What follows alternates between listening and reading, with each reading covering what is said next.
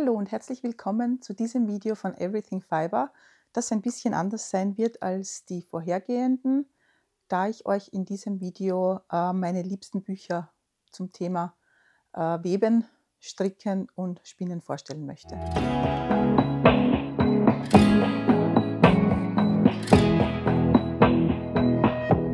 Ja, wie schon in meinem letzten Video angekündigt, wird dieses Video ein bisschen anders sein. Ich lade meine Videos immer alle 14 Tage hoch.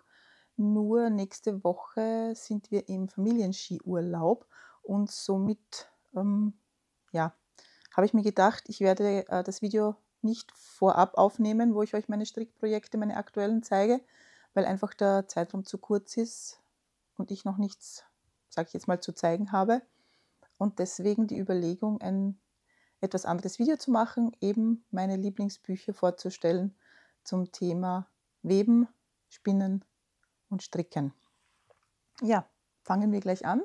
Das erste Buch, das ich euch gerne zeigen möchte, ist von Sune Mitchell, erschienen im Top Verlag. Und zwar heißt es Weben. Das ist das Standardwerk für den Gatterkamm-Webrahmen. Also ich habe jetzt keinen Webstuhl, sondern einen Webrahmen.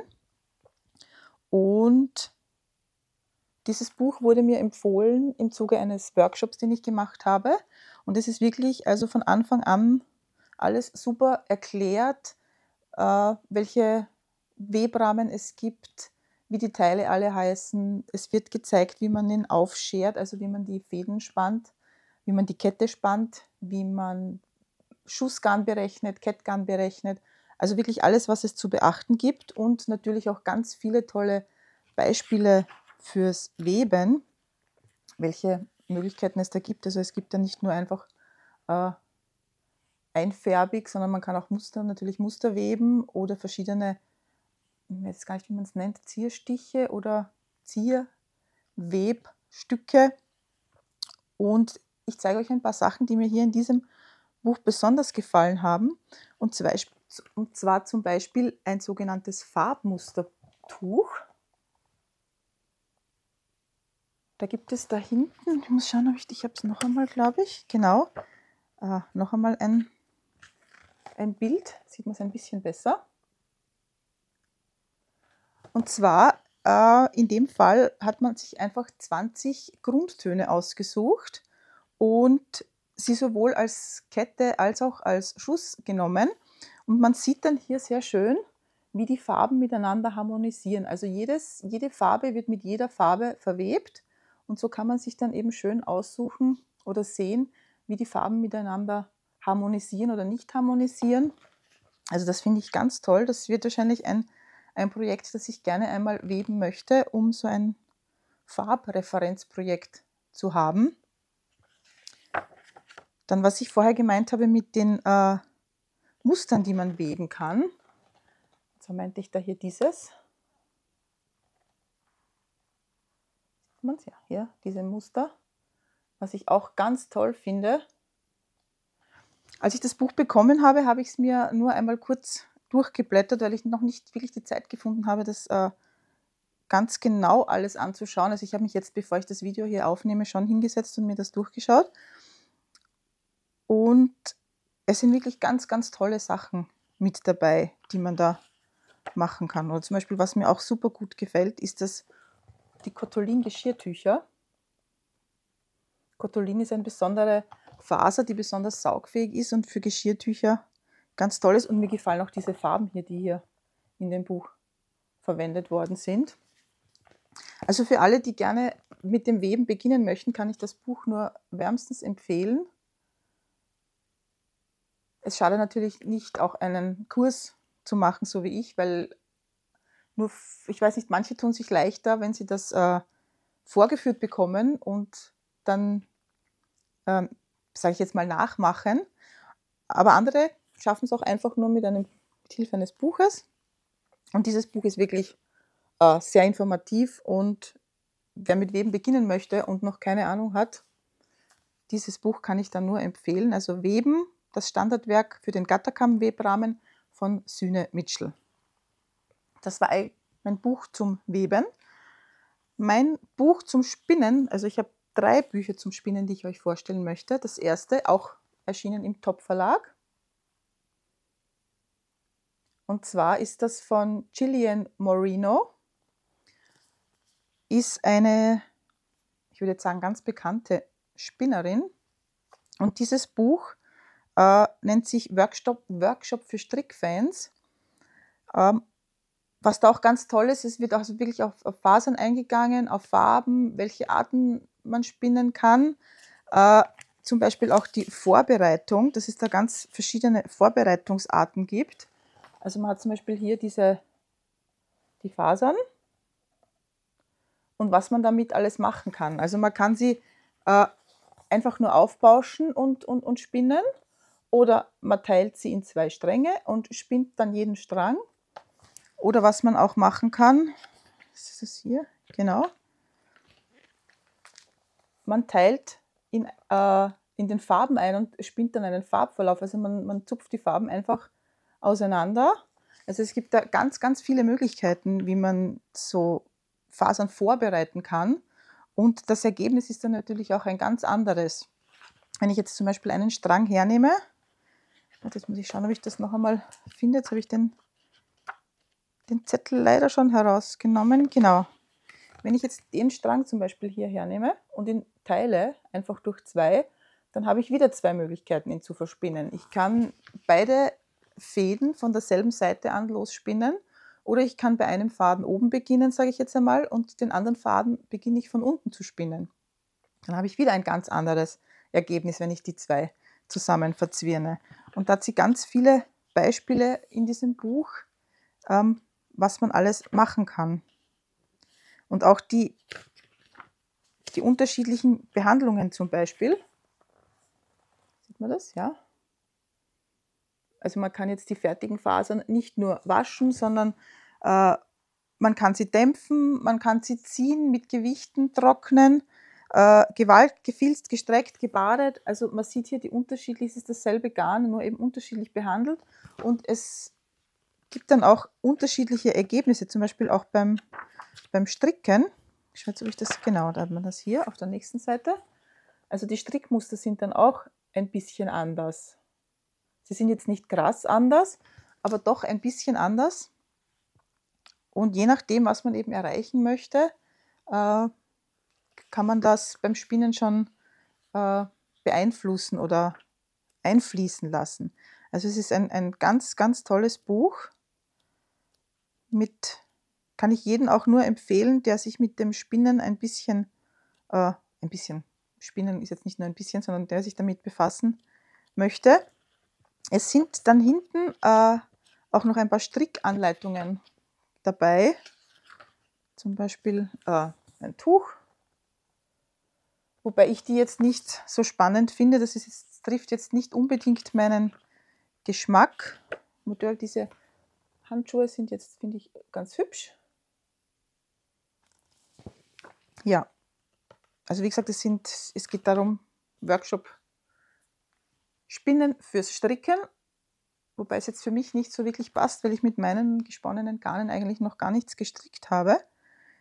Ich habe ein bisschen was damit gewoben, aber zum Stricken bin ich irgendwie noch nicht gekommen, beziehungsweise irgendwie habe ich mich dazu noch nicht überwinden können, meine eigenen Garne zu verstricken, wobei ich jetzt schon 2 liegen habe für Projekte, die ich gerne machen möchte. Dazu muss ich aber meine anderen Projekte erst fertig machen, weil ich nicht zu viele Projekte in Arbeit herumliegen haben möchte. Das sind jetzt eh schon ein paar. Also ich muss jetzt welche abschließen, damit ich dann weitermachen kann. Das nächste Buch zum Thema Spinnen ist 51 Yarns to Spin Before You Cast Off. Das ist von Ply Publishing. Geschrieben von J.C. Box Faulkner. Das Buch ist ganz lieb gemacht. Also es hat so Grafiken, also illustrierte Grafiken. Und zwar gibt es da 51 Projekte zum Thema Spinnen. Es wird auf die verschiedenen Fasern werden herangenommen. Lange Fasern, kurze Fasern, mittlere Fasern. Dann verschiedene Arten von Fasern. Seide, Wolle, Was haben wir noch? Passt. Genau. Dann wird auch auf die verschiedenen Spinnmöglichkeiten eingegangen. Also es gibt Woolen, Worsted, Corspan, Bouclé, Cable, Chainply. Wird hier alles in jedem, das ist zum Beispiel die Seite für Chainply. Und es gibt auf YouTube einen Kanal, der hat alle diese 51 Arten des Yarn, also des Garnspinnens, ist durchgegangen. Und ich verlinke euch das unten. Ich weiß jetzt nicht mehr genau, wer das war. Habe mich leider schlecht vorbereitet auf das Video, muss ich zugeben. Aber das Buch ist echt, das ist auch ein ganz tolles Buch. Sehr informativ, auch wenn man jetzt nicht alles durchgeht, aber damit man zumindest einmal Bescheid weiß, welche Möglichkeiten man hat, was es da gibt. Also kann ich nur auch empfehlen. Es ist leider nur auf Englisch. Die anderen beiden, die ich euch jetzt gezeigt habe, waren auf Deutsch. Das hier ist aber leider nur auf Englisch erhältlich. Also für mich ist es jetzt kein Problem, weil ich eigentlich Englisch als meine Hauptsprache habe. Also Hauptsprache, mein Computer, mein Telefon, alles ist auf Englisch eingestellt und ich schaue auch hauptsächlich auf YouTube englischsprachige Videos. Von daher ist es für mich jetzt kein Problem, dieses Buch zu lesen. Wie gesagt, leider nur in Englisch erhältlich. 51 Yarns von J.C. Box Faulkner. Ich verlinke euch alle Bücher unten, falls ihr Interesse habt, sie euch auch zu kaufen oder zuzulegen. Und eins, was mir besonders gut gefällt, ist von Anke Jacobi Kuhlemann. Und zwar heißt das, Spinnen tut der Seele gut. Ja. Genau. Die Anke Jacobi Kuhlmann ist die Diplompsychologin und die hat, ich will jetzt nicht sagen entdeckt oder herausgefunden, dass Spinnen irrsinnig gut tut, wenn man seelische Probleme hat, also Ungleichheiten oder irgendwas. Ich bin da selber auch schon drauf gekommen, bevor ich jetzt dieses Buch gefunden habe. Und zwar ist es bei mir so, wenn ich mich an mein Spinnrad setze und ich beginne zu spinnen, dann wird irgendwie mein Kopf ganz leer. Ich bin dann fokussiert auf die Fasern, auf den Faden, auf das Treten des Spinnrades und das ist für mich so eine kleine Auszeit vom Gedankenkarussell. Ich weiß nicht, ob ihr das kennt, aber bei mir ist es häufig so, dass sich meine Gedanken den ganzen Tag im Kreis drehen. Es sind dieselben Gedanken, die ich 100-mal, die ich 1000-mal, die ich 10.000-mal durchkaue und die drehen sich eigentlich nur im Kreis. Ich komme zu keinem Ergebnis, ich kann es auch nicht abschalten, sie sind einfach da. Und das kann manchmal ganz schön zermürbend sein, vor allem wenn es Gedanken sind oder wenn es dabei um Dinge geht, die ich selber nicht beeinflussen kann. Also wo ich keinen Einfluss darauf habe, die ich einfach nur hinnehmen muss. Und das ist dann Erholung für die Seele, sage ich, wenn ich mich dann an mein Spinnrad setze und die Gedanken einfach mal, also natürlich dreht sich das Gedankenrad noch ein bisschen weiter, aber es hört dann irgendwann auf und ich bin dann wirklich nur bei mir fokussiert auf das Spinnen. Und das kann ich dann theoretisch stundenlang machen. Also ist schon passiert, dass ich mich an mein Spinnrad gesetzt habe und schwuppsdiwupps 3 Stunden später, ja, was ist passiert? Wo bin ich? So auf die Art, das so ganz bei mir und das ist Balsam für die Seele, sage ich. Das ist wirklich gut. Also Spinnen tut der Seele gut. Es werden da drinnen am Beispiel mit Handspinnen und Spinnrad Strategien und Methoden übermittelt, mit deren Hilfe man sich selbst coachen kann, steht im Text. Also zum Beispiel Übung, achtsam und entspannt auf eigene Bedürfnisse achten. Es sind dann zum Beispiel Fragen drinnen, die man sich während des Spinnens stellen kann. Und wie gesagt, für mich, mit dem, dass ich da irgendwie total beim Spinnen bin, kann ich diesen Gedankenkreis durchbrechen. Und das ist für mich ganz, ganz wichtig und das ist auch ein Grund, warum ich spinne. Nicht nur jetzt der Fasern wegen, sondern weil es mir, wie es das Buch sagt, Spinnen tut meiner Seele sehr gut. Also von Anke Jacobi Kuhlemann kann ich jedem auch nur empfehlen. Also das ist wirklich ein super gutes Buch. Ja, das waren meine Spinnbücher. Weiter geht es zu den Strickbüchern. Ich habe jetzt noch nicht so viele Strickbücher, weil meistens die Anleitungen, die ich stricke, lade ich mir irgendwo aus dem Internet herunter. Aber ein Buch, das sicher viele von euch kennen und ich mir dann schlussendlich geholt habe, war 52 Weeks of Socks von Lane Publishing. Also wie der Name schon sagt, sind da 52, also für jede Woche quasi eine Anleitung zum Sockenstricken drinnen. Ich habe mich auf das Buch sehr gefreut und muss aber sagen, dass ich ein bisschen enttäuscht bin, weil die Strickmuster, die da drinnen sind, mich nicht wirklich ansprechen.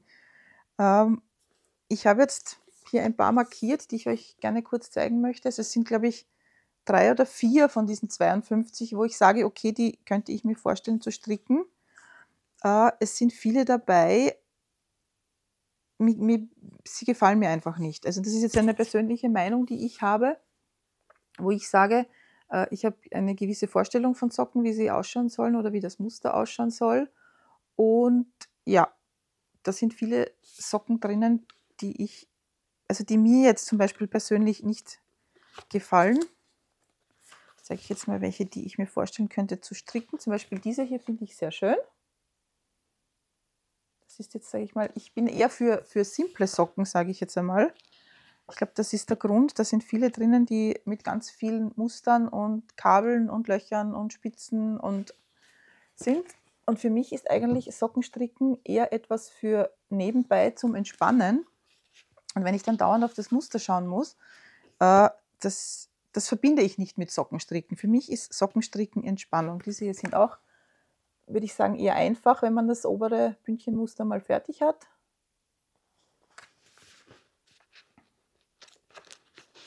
Und einmal noch, genau, das sind ganz, ganz schöne Colorwork-Socken, die mir auch gefallen. Also vielleicht auch ein Beispiel, wo ich jetzt sage, zum Beispiel diese hier. Ich meine, wahrscheinlich, wenn man sie strickt, hat man vielleicht nach dem 2. oder 3. Mal Wiederholung des Musters die Reihenfolge des Strickmusters intus und man kann es auch ohne Anleitung stricken. Aber man muss sich halt trotzdem konzentrieren, muss ich jetzt eine abheben, eine glatt, eine rechts, eine drüber, eine fallen lassen oder wie auch immer. Und wie gesagt, Sockenstricken ist für mich eher etwas, wo ich sage, da will ich entspannen. Das ist so etwas, das nebenher geht. Das ist etwas, wo ich mich jetzt nicht unbedingt darauf konzentrieren möchte. Ja, 52 Weeks of Socks, das ist das Volume 1. Da gibt es, glaube ich, schon 2 oder 3 inzwischen davon. Ich glaube, Lane heißt der Verlag. Dieser Verlag hat ganz tolle Strickbücher. Da gibt es, glaube ich, auch 52 Wochen Schal, 52 Wochen Accessoires. Ja, ganz viele Strickbücher. Ich habe mir jetzt auch eins bestellt. Das habe ich mir schon digital gekauft, aber ich möchte es auch als echtes Buch in der Hand haben. Und zwar ist das Sticken auf Stricken. Das ist ein ganz tolles Buch. Ich werde es euch rezensieren, wenn ich es habe. Das ist gerade auf dem Weg zu mir. Ich verlinke euch unten dann auch, wo ihr da Informationen dazu findet. Also da kann man zum Beispiel Pullover ganz super toll aufpeppen. Und das habe ich vor, irgendwann demnächst einmal zu versuchen. Ja, 52 Wochen Socken stricken. Übrigens habe ich in vorigen Videos einmal angekündigt, dass ich vorhabe, dieses Jahr jedes Monat ein paar Socken zu stricken. Ich bin bis jetzt leider nicht dazu gekommen, also meine Jännersocken fallen schon mal flach. Und ich habe auch gesagt, dass ich ein Video dazu machen werde über die 12 Socken, die ich gerne stricken möchte. Also ich kann das Video gerne trotzdem machen, auch wenn ich jetzt Socken nicht so meine Priorität habe dieses Jahr. Ich bin da eher auf Pullover stricken und Schalstricken getrimmt, jetzt sage ich einmal. Ja, für Sockenstricken muss ich wirklich in der Mut, wie heißt man es? Na, wie ist die Übersetzung? Also da muss ich wirklich na, jetzt fällt es mir nicht ein. Egal. Also ich muss in der richtigen Stimmung muss ich da sein, damit ich da mit Sockenstricken beginne. Dann habe ich noch 2 Strickbücher, die sind auch von Lane Publishing. Werden wahrscheinlich viele von euch auch kennen. Und zwar sind das die beiden Bücher von Amy Gilet, Französin, ich weiß nicht, wie man sie ausspricht. Und zwar ist sie von La Bien-Aimée. Das ist eine kleine Firma, die Wolle färbt. Die hat ganz viele verschiedene Fasern und Farben, also ganz tolle Farben und Fasern. Ich verlinke sie euch unten. Und zwar, ihr erstes Buch war Worsted. Also es geht, sie ruft da auf, dass Strickdesigner sich in diesem Fall eben mit ihrem Worsted Yarn ein Muster ausdenken oder ein Strickstück ausdenken. Das kann man dann einreichen. Und wenn man dann Glück hat, dann wird das in dem Buch veröffentlicht. Es sind ganz tolle Strickmuster drinnen, ganz tolle Stricksachen. Zum Beispiel hier habe ich, kurz zu zeigen, diese Mütze gefällt mir sehr gut. Die möchte ich gerne stricken aus diesem Buch. Und dieser Pullover hier, den finde ich auch ganz super. Der Pullover ist von Amina, nein, das ist Amina Kaul, von Sylvia Watts Cherry. Also da gibt es auch einen Schal dazu, habe ich gerade gesehen. Ja, genau. Also das sind ganz tolle Strickmuster drinnen, aber halt auch welche, die mir jetzt nicht so zusagen, sage ich einmal. Also so Schaltücher zum Beispiel, das ist jetzt etwas, was ich nicht stricke. Aber trotzdem, also das Buch ist auch ganz toll gemacht. Also mit diesem Leineneinband und die Farbe, dieses Gelb, finde ich ganz toll. Und das zweite Buch, das sie herausgebracht hat, nennt sich Neons and Neutrals. Also Neon und neutrale Farben. Und das hat mich vor allem angesprochen, weil ich auch ein Fan von Neonfarben bin. Also wenn ich jetzt irgendetwas stricke und ich habe dann so einen Hauch Neon-Pop drinnen, das finde ich ganz, ganz super. Und da sind wunderschöne Anleitungen drinnen. Ich meine, dieser Pullover zum Beispiel, der ist so schön.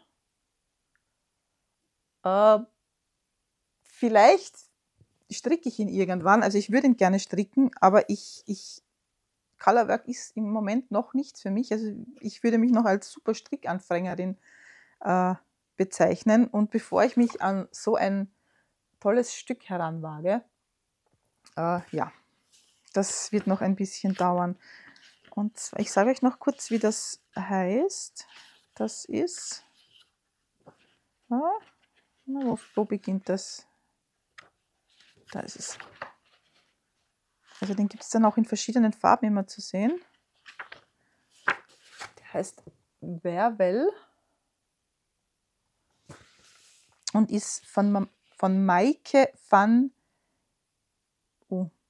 ich zeige euch den Namen da oben, das Bücher weg, Maike van Gain. Also der ist ein ganz toller Pullover. Jetzt sieht man auch noch in einer anderen Farbe, also verschiedene Farbkombinationen. Wie gesagt, werden mit ihrer Wolle gestrickt. Man kann es natürlich auch mit anderen Wollen stricken, aber nachdem das ihr Buch ist, aber zum Beispiel den hier werde ich ganz sicher stricken. Das ist ein ganz einfacher Pullover, aber gefällt mir super gut. Mit diesem Streifenmuster am Bündchen und Kragen. Das ist der Confluence von Caitlin Turowski. Also ein ganz schöner Pullover. Und dann dieses Tuch hier, das finde ich auch ganz toll. Auch in den Farben, die hier verwendet werden. Also dieses Grau und dieses Pink finde ich ganz, ganz, ganz super. Und zwar ist das von Lotta H. Lötgren und heißt Klänge, wenn ich das jetzt richtig habe. Genau, Klänge. Da seht ihr es. Also es ist ganz dieses Muster hier, da sieht man auch wieder das mit einer anderen Farbe. Also diesen Schal oder diesen Schaltuch, das möchte ich auch gerne stricken.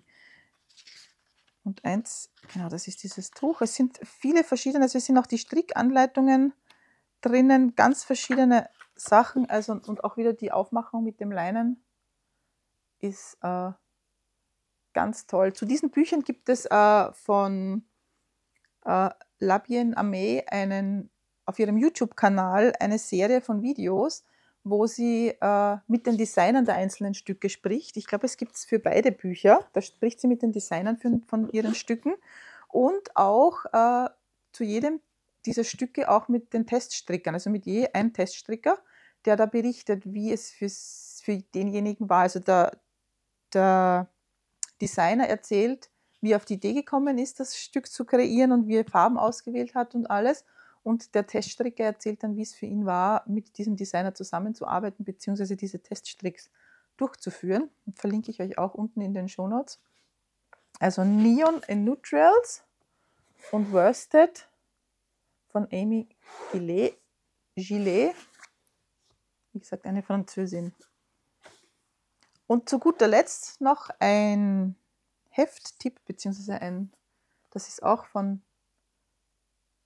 Lane Publishing. Das ist jetzt die Winter Edition, die Nummer 19. Die habe ich mir einzeln gekauft und ich war so begeistert, dass ich mir jetzt das Abo zu diesem, ich will jetzt sagen, Strickheft klingt jetzt so einfach, gekauft habe. Das heißt, ich bekomme die nächsten, ich glaube, es werden jetzt 5 Ausgaben sein in diesem Jahr, automatisch zugeschickt. Also das sind auch ganz, ganz tolle Strickprojekte drinnen und auch, ich mag auch, wie das Heft aufgebaut ist, also das vom Design her.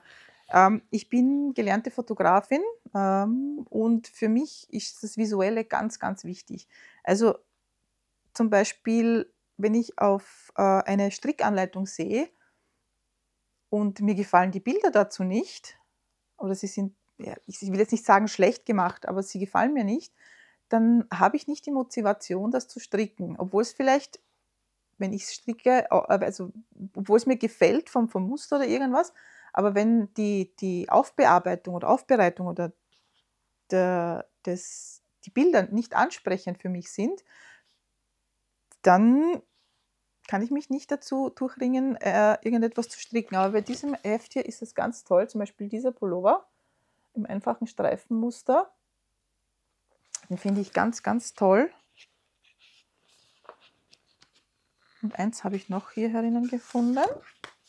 Genau, Socken. Diese Socken hier, die finde ich auch super.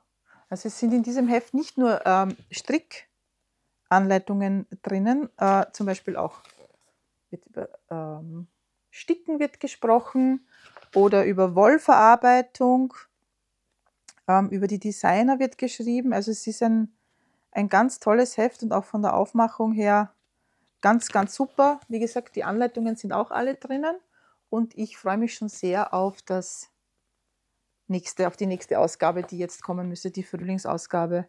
Da habe ich schon auf Instagram, ich zeige euch hier ein Bild von einem Muster, von einer Strickanleitung, die in der Frühlingsausgabe sein wird, die mich schon angesprochen hat, die ich gerne nachstricken möchte. Also ich bin schon gespannt auf die weiteren Strickmuster, die es da in diesem Heft dann zu sehen gibt.